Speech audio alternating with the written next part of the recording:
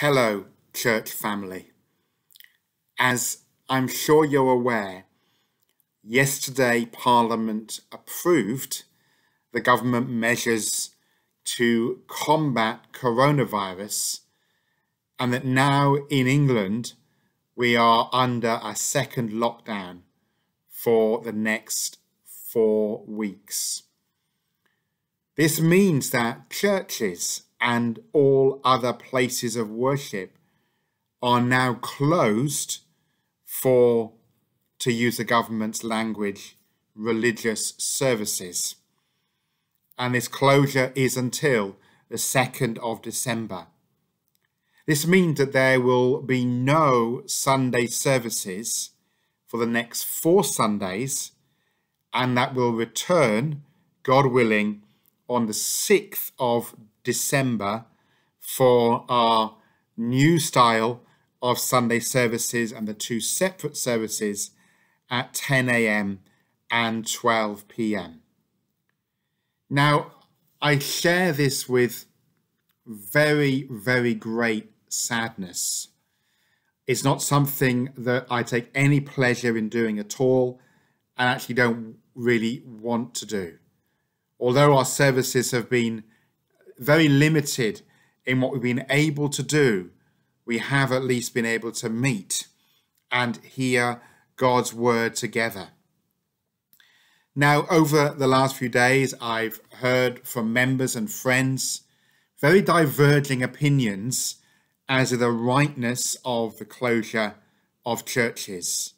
Some feel very strongly that we should carry on, and others that we should not, and we should submit to the government position.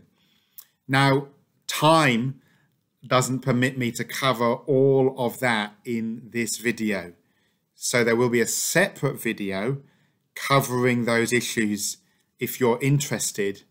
But for this video, I want to focus in on the practicalities. During these 4 weeks, the online ministry will continue. While the building is closed, the church is not closed, and the word of God is not shut. So there will be each Sunday morning a sermon along with a playlist of songs and readings. The playlist will be structured as close as possible to the format of a Sunday service. So with an opening scripture and prayer and songs and different readings, and then the sermon, and then a closing song. Yes, there will be, sadly, because that's how YouTube works, interruptions with adverts.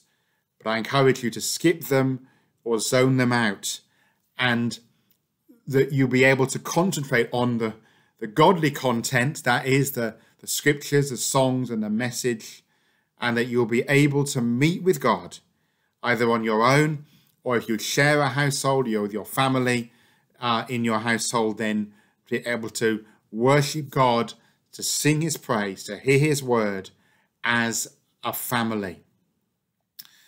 Secondly, during these 4 weeks, as has been throughout these COVID-19 restrictions, there'll be a newsletter each Friday that I will send to Helena, and then Helena will forward to all of you who are on the church mailing list. This will keep you updated with the events and also with needs for prayer. Thirdly, please do not hesitate to call. I have here my church mobile, as I won't be in the office for much of the lockdown, then please do call me on the church mobile if you have any needs, or send a text message so that I can be alerted to those needs. And fourthly, for those without access to the internet, I will continue to send out typewritten sermon notes and the newsletter by post. And if there's anybody that you are aware of that would like to receive a written sermon who's not yet receiving, then again, please do let me know. And then fifthly and finally, I will continue to share a scripture each day, apart from Wednesday and Sunday, along with a few devotional thoughts. I started this at the beginning or near the beginning of the first lockdown and have continued since then. So if you would like to receive the regular scripture and devotional, then please either call or text or email or pop a comment below this video. And in the description below the video, I've got a link to the web page where I've been storing the devotionals going back to March, so you can take a look at those if you would like to. Now, it's a little ironic that this morning in the devotionals, I came to the next scripture in the list I prepared a couple of months ago, and that scripture was Hebrews 10 and verse 25, which says, "Not neglecting to meet together, as is the habit of some, but encouraging one another, and all the more as you see the day approaching." Now, how can we do this in lockdown? Let me make a few suggestions. While we can't all worship in the same place, we can come together at a similar time. With us worshipping at home, it's easy to let Sunday go by and not set aside time for worship and God's word. But why not plan to hear God's word and plan as if you were going to go to church under the way it was before coronavirus? So actually log in and check the email and listen to the worship and the word starting round about 11 o'clock each day. And even though we're not worshipping in the same place, we can worship at similar time, and you can sit at your computer or your phone and listen and worship God, knowing that the church family all around are also doing the same. And perhaps also you can text and encourage one another by what you've sung, by the scriptures you've heard, and by the preaching of the word. So we encourage each other like we would in after-service fellowship. Now, just for this Sunday, you might want to start a little bit earlier, because this Sunday coming is Remembrance Sunday, and the start of the service, online service, is prepared in such a way with the scripture and that hymn about God's help in ages past and the hope for years to come, which could then lead you into pausing and reflecting and giving thanks to God for his mercy to our nation and for those who gave their lives in defense of the freedoms that we have.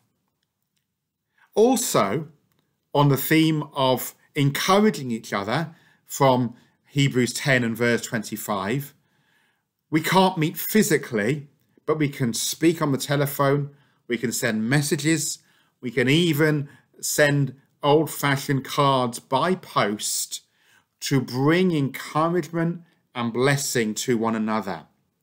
I'm conscious I've not spoken to some of you for many months, and I'm sorry about that. It's a challenge for all of us at this time to maintain those contacts and to keep in touch when some of us are actually busier than we were before lockdown began. But if we all just do a small amount, including myself and the leadership and all of us as members, to make contact, to send a message, to send a scripture to encourage each other, then we will be helping each other through this season until we're able to meet again. And also, it's good to be able to pray for one another.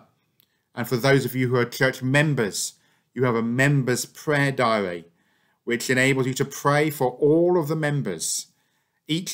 Once a month, there's an allocation for each day. And that would be a good thing to do. And maybe as you pray, you're prompted with a scripture you can then send or call, so you can bring encouragement to your brothers and sisters. Also, just as I draw this short video to a close, let me say this: none of this is outside of God's sovereign plan. He remains on the throne and he knows what he is doing, even if sometimes it seems our governments don't. So we can trust him and he will bring us through. I will send another announcement ahead of reopening. Until then, may God encourage you with his word each day and each Sunday and Tuesday as the services and Bible studies are sent out. And above all, may you know his presence with you and may you grow in him in these days. The Lord bless you and keep you. The Lord make his face to shine upon you and be gracious to you. The Lord lift up his countenance upon you and give you peace. Amen.